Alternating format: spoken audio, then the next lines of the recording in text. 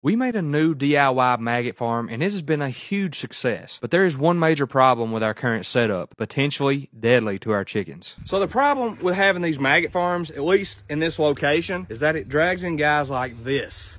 This is a possum. He is a scavenger. He also eats eggs and chickens. If you don't believe that, it's true anyway. We've had multiple deaths now from our chickens. We really didn't have these kind of problems until the maggot farms. All right, there you go, guys. You're a lot safer in there, trust me. Super cool thing about having maggot farms in buckets, you can literally just pick them up like this and move them around. It ain't that big of a deal. This is probably about 40 yards from the coop. So we're gonna put up trail cameras basically all around these chickens. And we're gonna see if the predator returns, what exactly it is, so we can dial in our trapping efforts. All right, so we're gonna give this one night, and tomorrow we are gonna review the trail cam footage.